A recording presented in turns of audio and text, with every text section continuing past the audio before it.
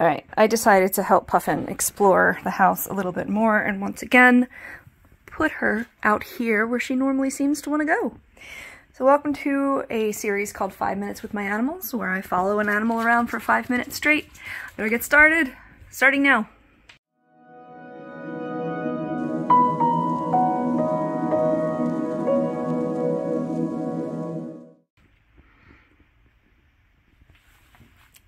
Alright, Puffin usually wants to go through the door to this room if I let her play in my office room.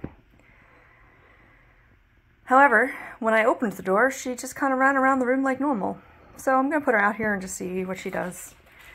You're not going in the litter box. Nope, nope, nope, nope, nope, nope. You don't. She doesn't have as much traction out here. Let's go over to the kitchen. Oh, you're flying! I'm sorry. You're flying. Oh my goodness, look at how flat she is. She's like danger from above because I just picked her up. She's fine. You are in full sploot mode, aren't you? Are you a sploot? What a cute sploot. It's hard to tell their body condition by their belly because they can change the shape of it so much. I mean, they can completely flatten themselves. Most of us call it pancake mode. Sploot is kind of the cute term for like when their legs are all splayed out like that. There's nothing wrong with them though. She's just doing that on purpose. They're from Australia, where it's kind of, you know, reddish and rocky and sandy and stuff in a lot of parts. So if they flatten themselves in the wild, one, that gives them less vertical, you know, space for a predator to get them, but it also makes them blend in with their surroundings a little more because their back would be pretty camouflaged.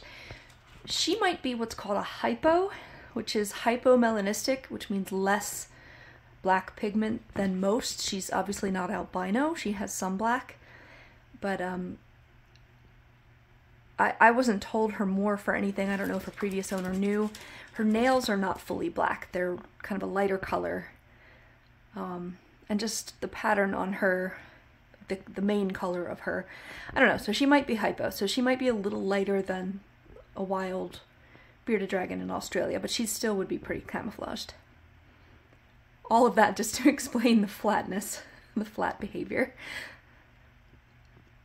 Also, clearly she doesn't get as much traction out here. The last 2 videos I filmed of her out here were really funny because she was really trying to go and she just kind of couldn't. There wouldn't be anything this slippery in the wild. Oh, Puff, you're gonna go into like the dirtiest corners of my house and I'm gonna have to like put that online. I mean, I don't have to, but I'm gonna get her out from under the table. This can only lead to bad things. Yeah, can only lead to bad things. You're flying again. I'm sorry, I should support you more, I know. Here, go on the carpet, even though I kind of... Part of my idea to put her on the, like, kitchen floor was that if she pooped, it's easier to clean. If she poops on the carpet, it is not as easy to clean. But she's so cute on the stairs that I'm just gonna see what she wants to do.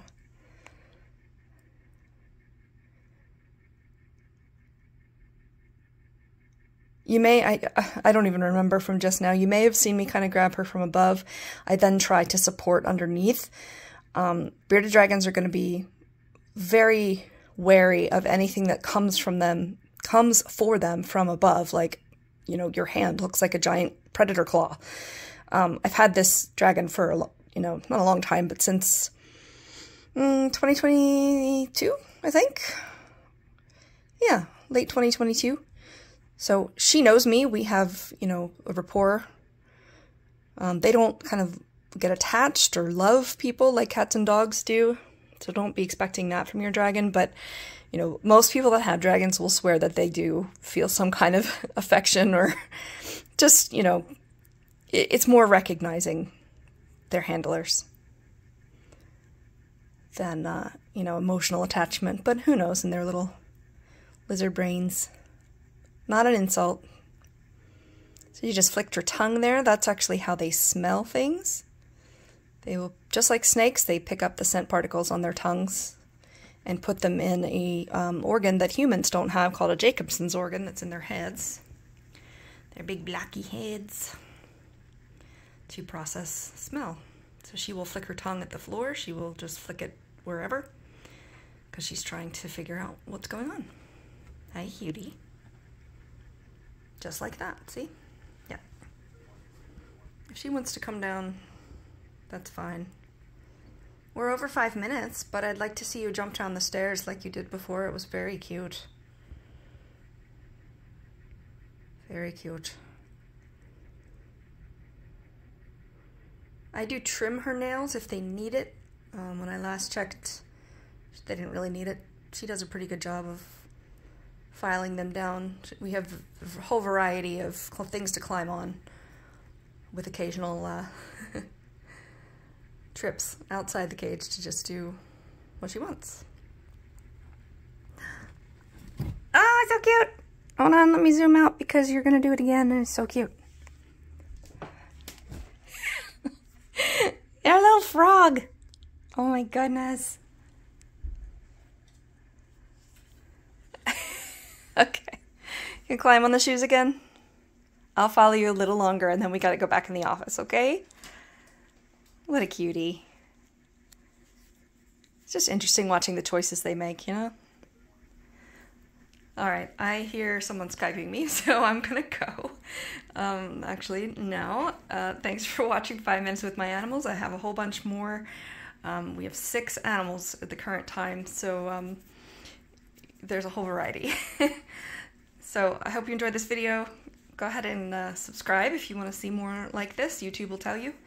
We'll talk to you soon. Thanks. Bye.